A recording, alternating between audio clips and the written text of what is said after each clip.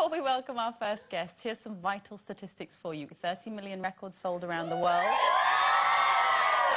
14 UK #1 singles and the third biggest selling act in the British Isles ever. And they're pretty nice fellas as well. Their 9th studio album is out next week and it includes a cover of this Michael Bublé song, Home.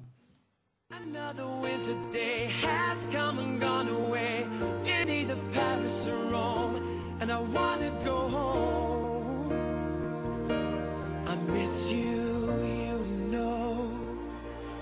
Let me go home.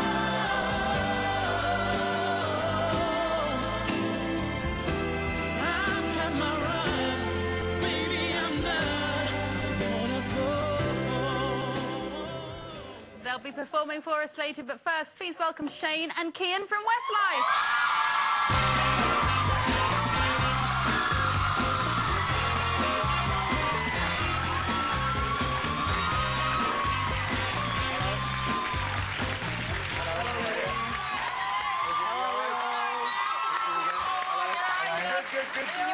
This is all right. Hello.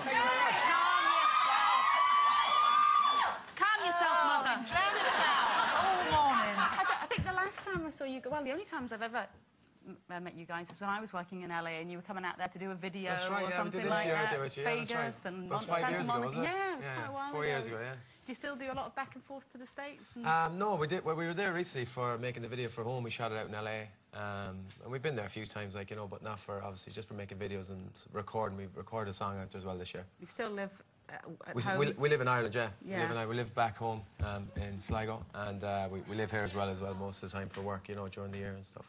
Well, haven't you just been all the way around the world on a tour or something? Well, we finished touring, I think it was last May, and then we kind of had we had about 2 months off, and then we got ready to record the new album, so... Wow. And tell us about the new album, then.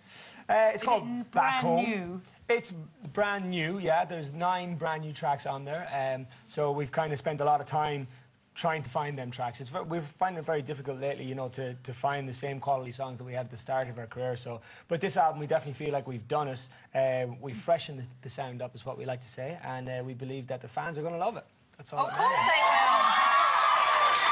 I mean, I have to say that I don't know who picks them, but and quite often the songs I'll have known them from the States, but they perhaps hadn't crossed over to here at all, or by artists that weren't known here. You pick some fantastic songs. Yeah, Simon Cowell is our he's our A&R man, so he's picked all of our singles since day one. He signed us before he was Simon Cowell. He was an A&R man. That's just we auditioned for him like 9 years ago. Right.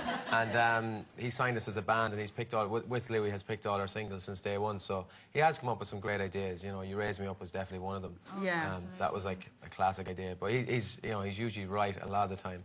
And all your songs aren't normally the ballads and the romance, and that's what we know you for. So yeah. are you like that? Are we romantic? Are you romantic? I think so, yeah. I think, definitely. you know, we're all in... See what I'm doing for you? We're all in great relationships, you know. I mean, we're all with our partners a very long time. We're all very much in love with them. So I think that, you know... Don't tell them that. No gooseberries in the band, then. No gooseberries. Are you the gooseberry one that they're talking about? I'm a gooseberry. She's a gooseberry as well, yeah. But we're a couple of gooseberries. You should just get together, and then you won't be gooseberries anymore. Listen, you were talking about Simon, but you were recently helping Louis out on the That's X right, Factor. yeah. How did that go? How do you think this series sort of compares to the others? I think it's great. I think the series in general is a very good show, because I don't think there's an awful lot of platforms nowadays for pop music, and in general, you know, the whole music industry is all about the rock and all this type of stuff. So the fact that this show exists is the only outlet for new artists to be found, and I think that's one great thing about the show. Obviously, they're not going to be able to find the same level of standard every year, but I certainly think that there's 2 or 3 this year that are very standout and very strong and Do you feel a bit threatened by future-proof? No, to be honest, they're very different to us. They are different, but I think in general it's great to see a band like that coming through. Yeah. You know, and the girl band as well, because it's great for pop music. You know, it's great to see Take That Back, Spice Girls back. Pop is definitely coming back in a big way. You want to... Just because I'm answering the question. Is there a woohoo? I know, it's about what you say, you're just waiting for either a woohoo or an ah. Can I just say something? saying that the last time I was with you guys was at the Pride of Britain Awards. That's right, yeah. When I was on the Westlife table. And sat there for the first half an hour, me and Ray on our own like Billy No Mates, because you were late. I know, we're always late. We're always Every late. other table was full and we were right at the front, just me and Ray like that. Well, maybe Westlife don't like me. They've refused to sit on the table, but you're great. It was a good night, though, actually. That was a really very good good night. yeah. And all your partners are actually really lovely girls, aren't they? Your wife and Yeah. really down to it. And They're guys. so lovely. And Kevin. Has it affected, I mean, obviously not. It's a daft question, really, because I remember when you sort of first got together with your now wife, you tried to keep it a bit quiet, didn't you? I did, Because you yeah. didn't want the fans to be put off. It wasn't even necessarily that. It was more she was going to college. You know, she had started off college in Sligo back home, and she didn't want to have a kind of a different life either. You know, she didn't want to be looked at in any different way in college, and she wasn't for 4 years. She graduated from college, and then we just came out about a relationship, and it's been, you know, the best thing we ever done, I think. But it's not affected the band's popularity at all, has it? Not The at fact all. that you are all sort of No. quite settled. Not at all. Look at this. You don't need to be here, really, do you? I'll answer for you. Well, no, I don't think it has. I don't think it has, to be honest. I think we're normal people. I think the fans respect the fact that we're normal people and we have lives and I have a daughter and I'm very proud of that, you know, so... How do you do that, though? I mean, you know, it's kind of impossible, isn't it, these days, with all the fame and the attention and everything, but you really are all still quite normal. We're just normal people. Some people would class it as boring.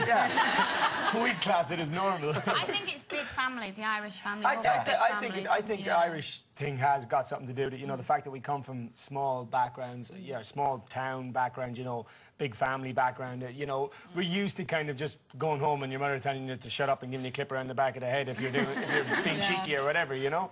So I think in that sense, I think that the fact that we know each other so well as well. You know, we've been friends before we were bandmates.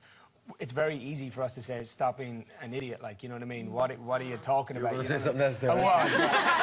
I realise we're on daytime TV. Listen, guys, we're out of time for a wee chat, but you're going to come back and perform for us, we aren't are, you, at the end of the show? Fantastic.